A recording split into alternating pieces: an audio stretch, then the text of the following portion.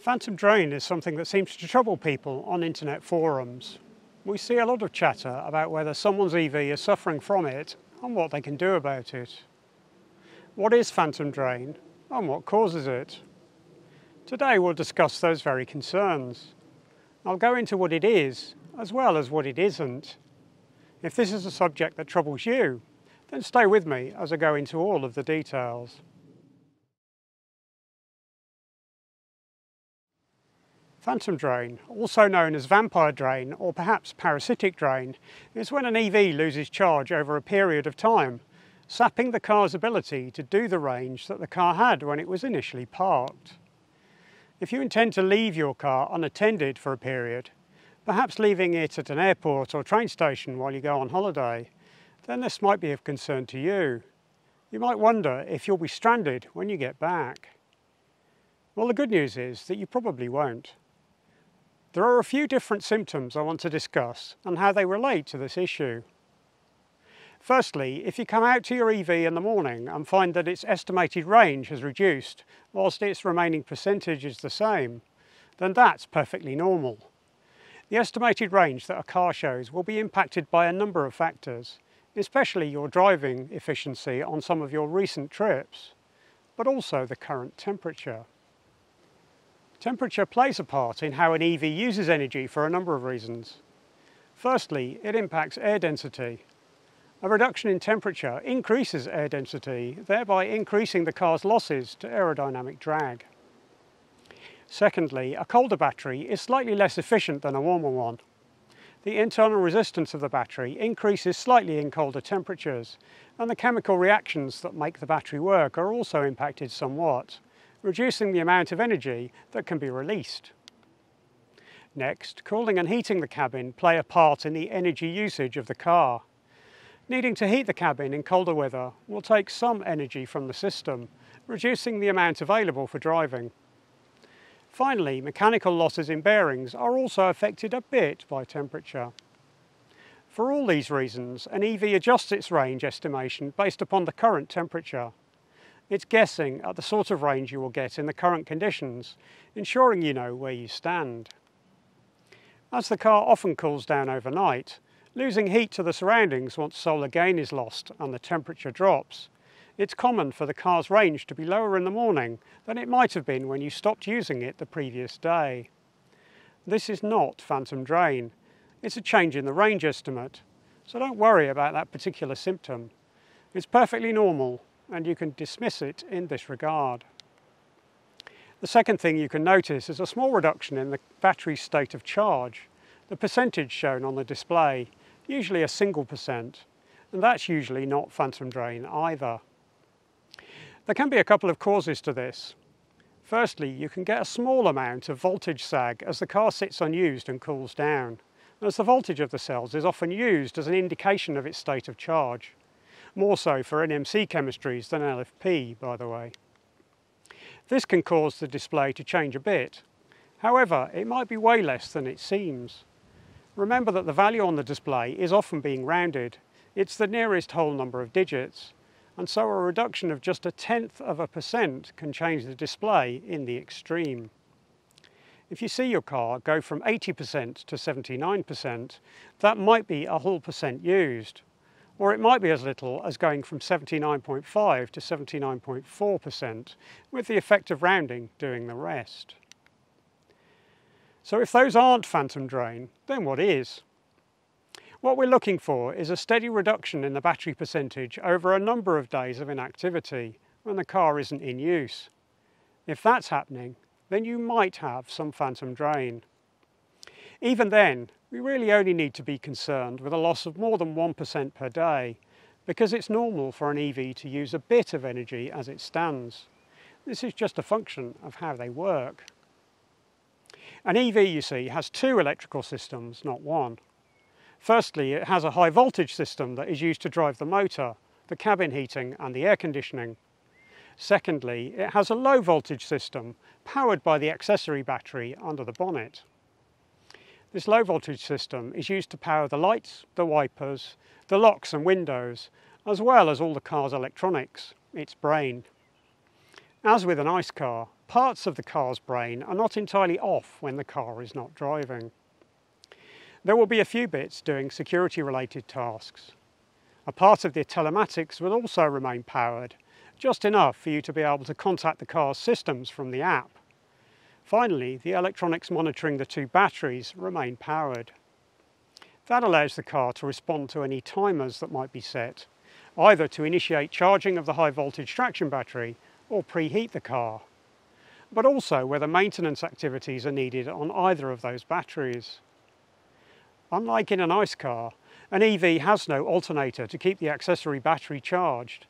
Instead, it is charged more efficiently using a DC to DC converter, taking power from the high voltage traction battery. And that continues even when the car is not in use, to recoup any energy used to power any of the items we've just discussed, so a little energy use is to be expected.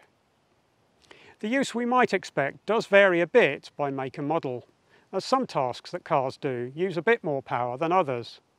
One example of this is Tesla's Sentry mode.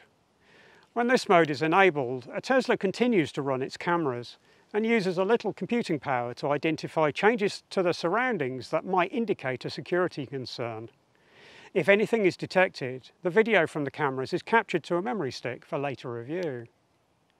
In order to achieve this, the cameras and the compute to sense the surroundings must remain on, and so Sentry mode is known to deplete the car's energy reserve, and hopefully it makes sense why when you think what the car is doing.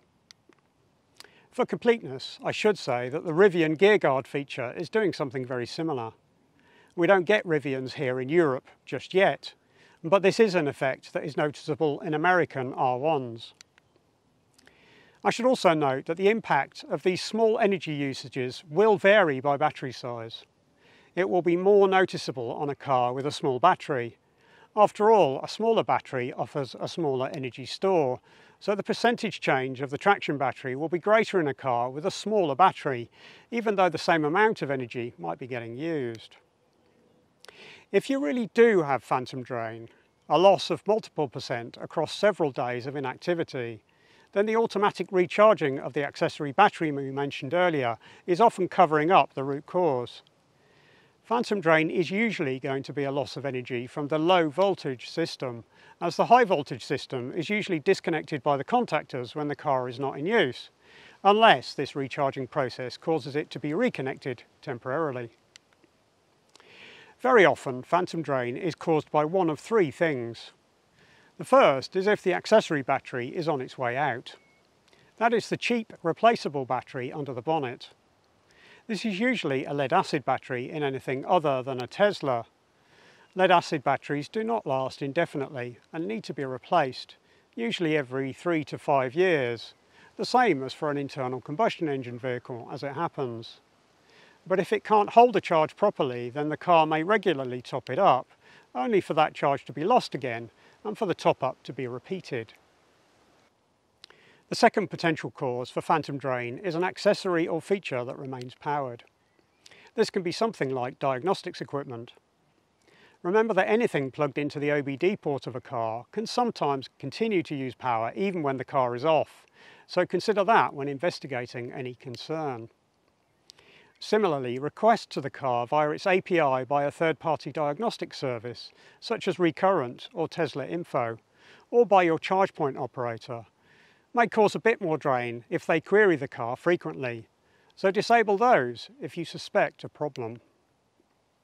The third potential cause for phantom drain is a control module that is not powering down properly, continuing to function when it shouldn't due to a fault.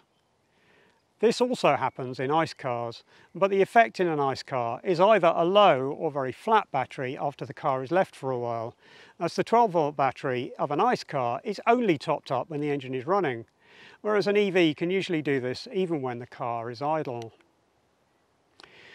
There is one other effect that we need to discuss briefly, and that's a slow loss of energy inside the battery itself, known as self-discharge. This is a real effect and happens to almost all batteries. However, in the lithium-ion batteries that we use in electric cars, this is a pretty slow effect. You might see a loss of 1% or 2% from self-discharge over a month or more, but it's higher when the state of charge is high, so it tends to slow down over many months.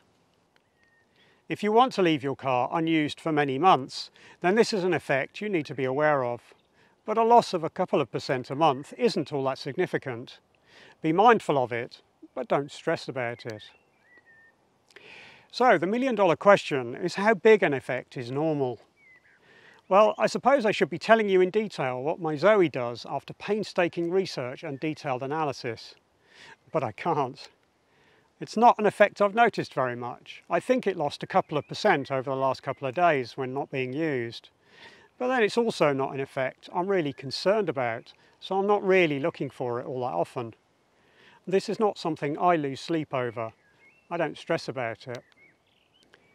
Having said that, I have friends who left their Hyundai Ioniq unused for a couple of weeks recently, and after 14 days away, they had seen a drop of 5%.